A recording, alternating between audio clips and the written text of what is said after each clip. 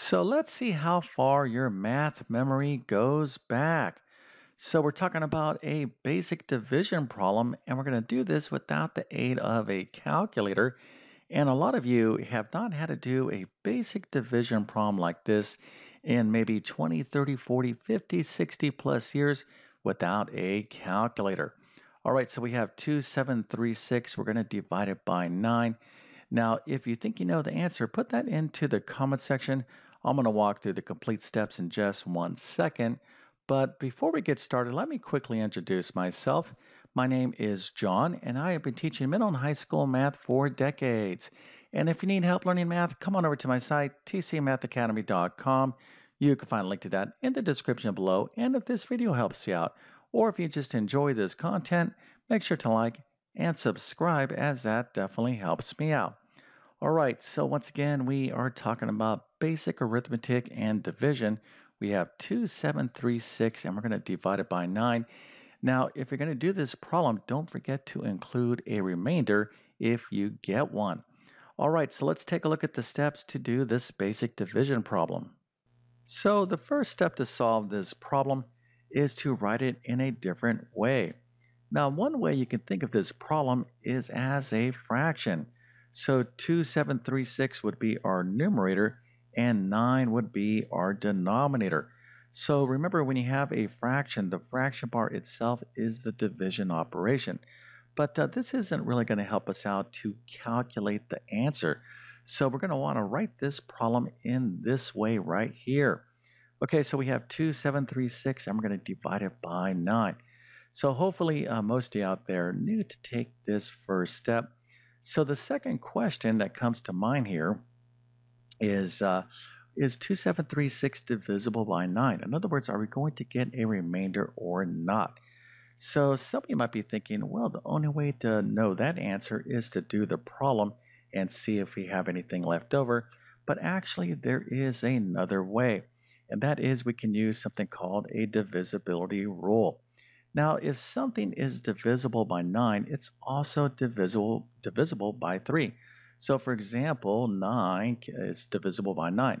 Now, that word divisible means that the answer, when you divide, is going to have a remainder 0. So, in other words, there's no remainder. So, 9 goes into 9 one time, no remainder.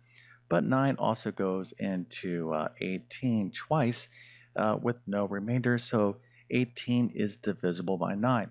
Now, again, if a number is divisible by 9, it's also going to be divisible by 3 because 3 is a factor of 9. In other words, 9 is the same thing as 3 times 3. So we can check to see if this number right here is divisible by 3. Because if it's divisible by 3, well, it's going to be divisible by 9. And there is a very easy way to check to see if a number is divisible by 3 using a simple divisibility rule. And that is if the sum of the digits is divisible by 3, well, then the entire number is divisible by 3.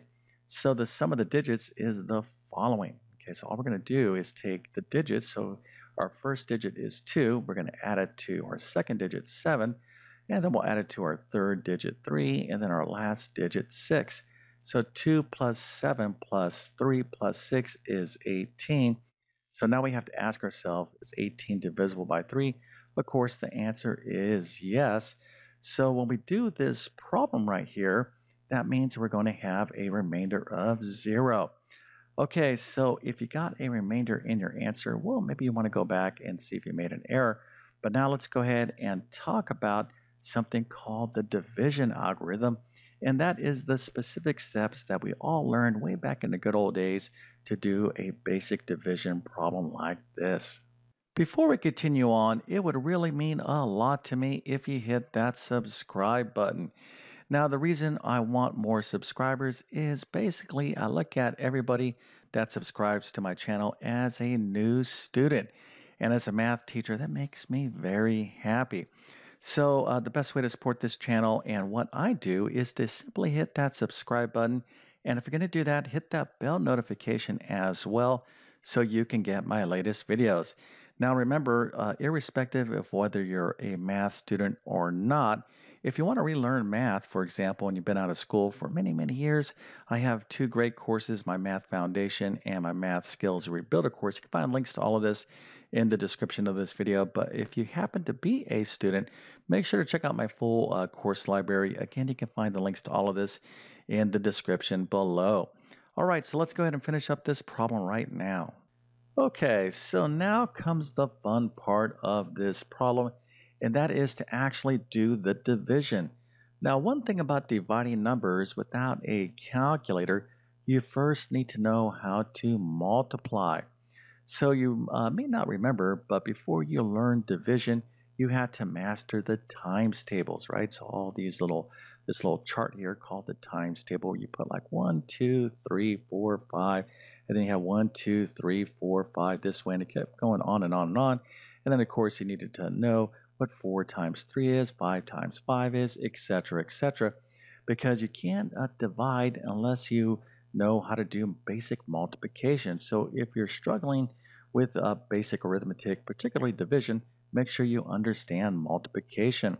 All right, now assuming you do know how to multiply basic numbers, what we need to do here is use something called the division algorithm.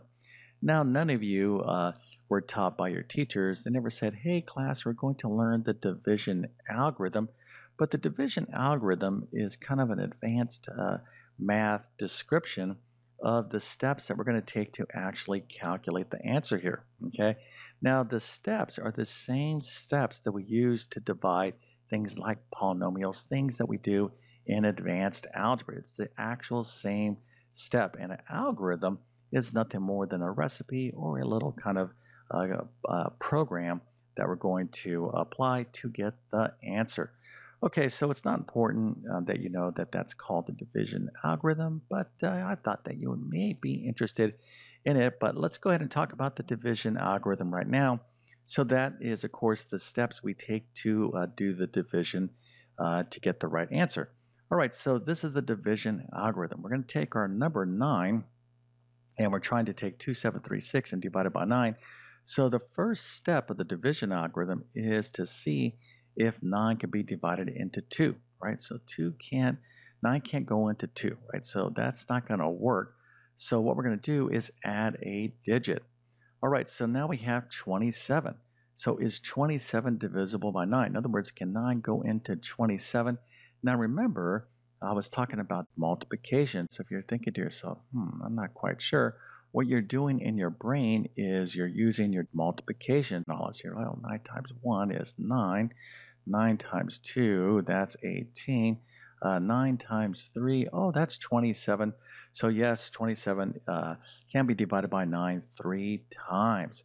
So you're going to put that answer right here above the 7. Okay, so that is our first step. So now what we're going to do, again, this is the division algorithm. We're going to take this 3 and multiply by 9. Of course, that's 27, and we're going to subtract it underneath this number right here. Okay, so 27 subtracted from 27, of course, is 0. So can 9 go into 0? No. So what we're going to do is drop a digit down. So we're going to take this 3 and drop it down right here. All right, so can 9 go into 3? No, it cannot. So at this point, what we need to do is put a 0 as a placeholder, right? So 9 cannot go into 3. Okay, so we're going to have to add another digit. Of course, we'll drop down this 6. So can 9 go into 36? Well, the correct answer is yes, and that is 4, right? So again, we'll kind of go back to our little person here. They're thinking to themselves, well, let's see here, 9 times 3, that's 27. 9 times 4 is, oh yes, that's 36. So 9 could go into 36 4 times. So here we have 4 times 9, of course, that's 36. And when we subtract 36 from 36, that's 0. And we've basically are done with the problem because there are no more digits. Okay, so our final answer here is 304. All right, so how did you do? Well, did you remember this stuff? Well, I learned personally how to do basic arithmetic, maybe like in 1976, 77. It was a long time ago. I kind of, I feel kind of bad about it. I don't remember all of my teachers' names, okay? But I'm definitely grateful to each and every one of them because, we just don't magically learn these things that we were taught, back in primary and elementary school. Somebody taught us that, and that person was a committed teacher. So if you learned this way back in the 50s, 40s, 80s, 90s, it doesn't make a difference.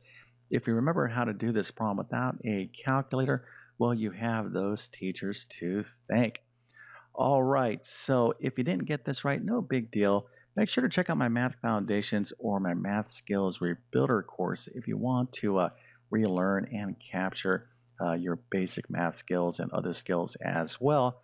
But hopefully, this video helps you out. And if that's the case, don't forget to like and subscribe. And with all that being said, I definitely wish you all the best in your math adventures. Thank you for your time and have a great day.